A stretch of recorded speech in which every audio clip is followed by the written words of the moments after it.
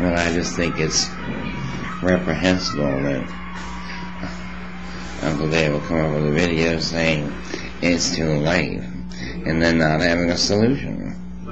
If you're going to proclaim the end of civilization or whatever, the evolution of mankind, if you're going to come out and proclaim something like that, and you ought to have some solution rather than just shooting off your mouth.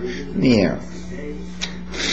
What I would propose, instead of putting all this money into wars that can't be won, put it into the education of our children. Put the health and education of our children.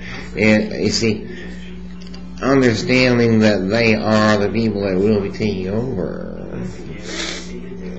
and running the world. It's important that they are well educated and they are healthy.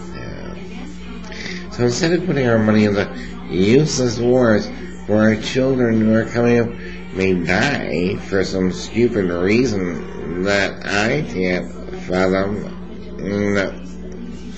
Let's do that. So that is my answer to Uncle Dave's who's he whining? Too late. It's not too late. People just gotta do the right thing. Apart putting the money where the money's supposed to be.